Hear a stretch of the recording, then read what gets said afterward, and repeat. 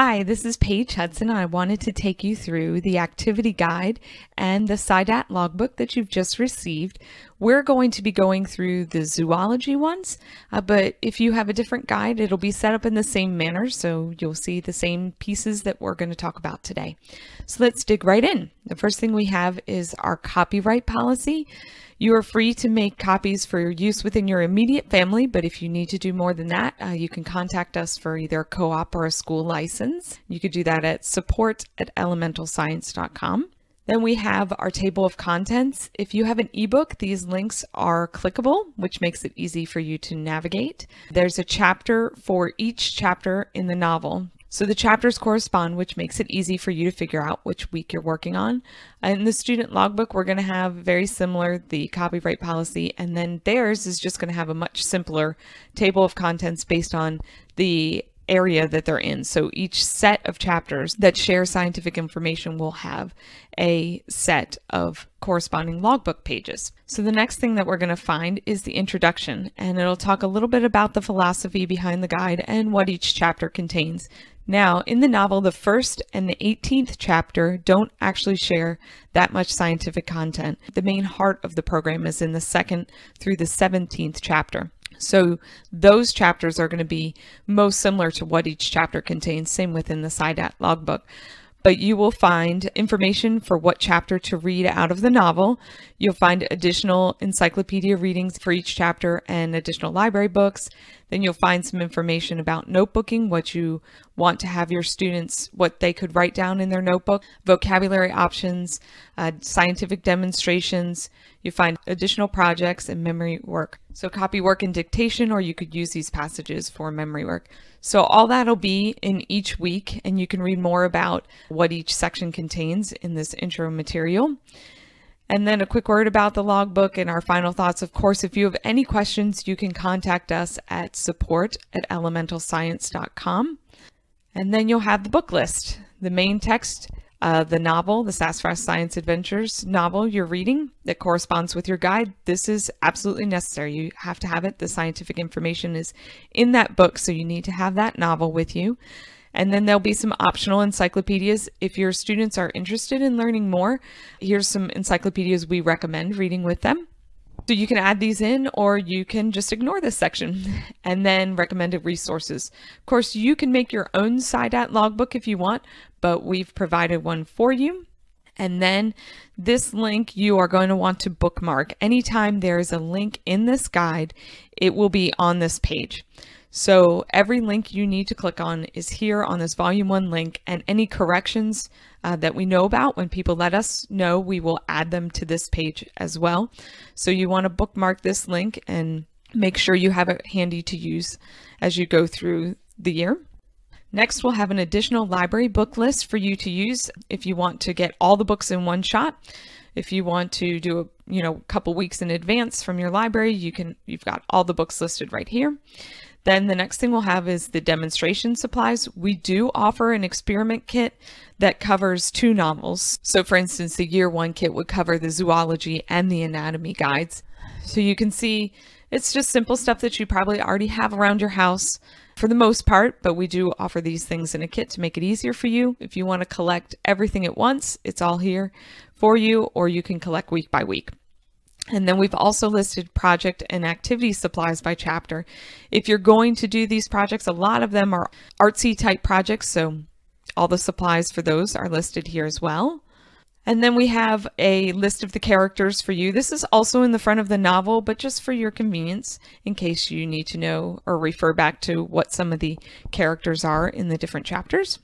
And then we get into the heart of the guide. And these are the chapters. Chapter 1, as I said, is a little bit different than the following chapters because it's more of an introduction into the storyline, but you're still going to have the supplies you need each week for the demonstration or for the project and the activities. And then you will have a 2-day schedule and a 5-day schedule. And these are independent week by week. So if you want to do 2 days 1 week and 5 days the next week, you can certainly do that. Basically what's covered in day 1 on the 2-day schedule is covered in day 1, is broken into day 1 and 2 on the 5-day schedule, and day 2, and so on and so forth. Okay, so after you find the schedules, we'll have the science-oriented book section and notebooking, and I'm going to go ahead and go to the chapter 2 so we can see a little bit more about how this works. Okay, so you'll see those experiment demonstration supplies here, the project activity supplies you need for that week at a glance, and you'll see your possible schedules. They'll all be here. And then there's also a chapter summary for you, because sometimes you might have your student reading the novel on their own. And so we provide you with a chapter summary just in case you didn't read the chapter yourself, so you'll know what's going on. And then the next thing you'll see in your chapter or your weekly plans is the science-oriented book sections. So you'll have the living book spine, which is chapter 2 of your novel, and then you'll have optional encyclopedia readings, and it'll tell you what section they are so you know which subject they're going to coordinate with, so you can pick and choose from those. And then additional library books. These encyclopedia readings and these library books are not necessary. There's plenty of information in the novel itself. However, if you want to add a little bit more, these options are here for you. This is followed by the notebooking section, and basically this will give you the answers that are covered in the chapter that your kids could respond with. So these are things that they could add. Each set of chapters will have a habitat information sheet. So this Grasslands Habitat Information Sheet is for both Chapter 2 and 3 for information that they'll be learning. And you can see that in the logbook itself. So that's what the Habitat Information Sheet looks like when it's blank. There's plenty of white space here. Your students can write super big and only write 1 or 2 words, or they can write super small and have lots of points. So it really makes it customizable for lots of different ages to use the same program. So here's what they could add. You can have them copy some of this information, or you can just use it as you guide them to write down certain pieces on here. But basically this is here for your reference. What your students put on their logbook page may be different, and that's perfectly fine. So the next thing you'll see is the animal record sheet information. And again, this is the same thing. In your student's logbook, they will have a blank sheet, and then this is the information that they could include on it if you want. So it's there for your reference to make it a little bit easier, especially if you didn't read with them, or if you're having them listen to the audiobook, you have the information that they could possibly have on their logbook sheets right there for you. So there will be one for each topic in the logbook. You can see there's one for lions and cheetahs and elephants and giraffes, and those are the 4 animals covered in Chapter 2 and Chapter 3. So this Chapter 2 will just have 2 animals, and then you'll have vocabulary options for them. They will have a glossary of terms at the back of their SCIDAT logbook, and these terms are in order that they appear in the guide. So for instance, these classification and observation are from Chapter 1, then you have the Chapter 2 terms, and then you'll have Chapter 3 terms, and so on and so forth. So that's how that works. So you'll have the vocabulary there for you for your reference. There is also in the appendix, you can see a full glossary. So if you want to print that out and have your students copy off the full glossary or use it for your reference as you go through the vocab, that's perfectly fine. So it's there for you. And then we have the demonstration. So you'll have the materials that you need, you'll have the procedure, what you need to do, and an explanation. So you'll be able to tell your students a little bit more about what you saw. These demonstrations, you're going to be the driving force for them. So the difference between a demonstration and an experiment is that demonstrations are more parent-led and student-observed. That doesn't mean that they can't participate in what you're doing. It just means that you're the one who is following through this procedure, and you're the one who's going to be sharing the explanation information with them. So if you want your students to record what you've done, to write a lab report or an experiment sheet, we have included that in the appendix. There's an optional lab report sheet, or you can have your students record it in the SCIDAT logbook on one of the project record pages. So both of those options are there for you if you want them to record what they've done in the experiment. So after the experiment, we'll have the multi-week projects and activities. These are things that you will be doing throughout the book. For zoology, we're doing a food chart as to whether the animals eat meat, eat plants, or eat both. And you can find materials for that in the appendix. Those are your small animal pictures you can use as you create your chart. And then you'll also be doing, or you can do habitat posters, and you can use these small animal pictures on the poster. And then those are the habitat sheets for you. So we've provided those in the appendix for you for the multi-week projects. And then after those multi-week ones that are going to last the book, you'll have a couple of activities just for the week. So you can do art projects. Here's a PE type project. But these projects will vary, but there'll be options for you to add a little bit more fun and interest to your week. And then we have what we call the memorization section. So you can use these copy work and dictation selections as memory work for your students. You can use them as copy work or dictation.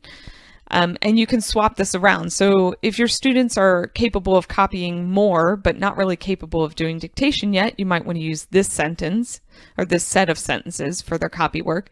If they're just learning dictation, you may want to use the copy work sentence instead. And then we've left you some space for some notes. So I do want to mention one more thing. In chapter 3, you will find the Around the World sheet. So we try to include a little bit of geography since the twins are traveling from country to country as they're learning about science. We try to give you the information to add a little bit of geography to it. So you'll see here there's more information for your habitat sheet, or for their habitat sheet. But then after the habitat sheet, in their logbook, you will see the Around the World sheet. This will be a little bit different in each guide, but there will be some kind of geography sheet included, and the information for that will be here in the guide. So we've shown you exactly where you can shade in the grasslands around the world and shown you what continents you can find the grasslands on. So that's a little bit about all the information you will have each week. So in short, you'll read a section from the chapter, you'll fill out the record sheet that goes with that section. If you're doing 1 day a week, if you're doing 5 days a week, then that's probably going to be it for the day. You'll repeat it again for the second day. So as far as what a week will look like, you will be reading a section in the novel, and then you'll be filling out an animal record sheet, and you'll be adding any information to your habitat sheet or to the map sheet. And then you'll be doing your demonstration on another day, and a copy work assignment if you want to add that, or some of the projects if you want to add those. And then at the end of the week, if you would like to, we have added quizzes that will serve for each set of chapters. So if you want to do some kind of review sheet at the end of every other week, so every 2 weeks, we've got that information for you too. If you want to see what a week with the activity guide and the logbook looks like, I will link to another video for you of how that works in our house.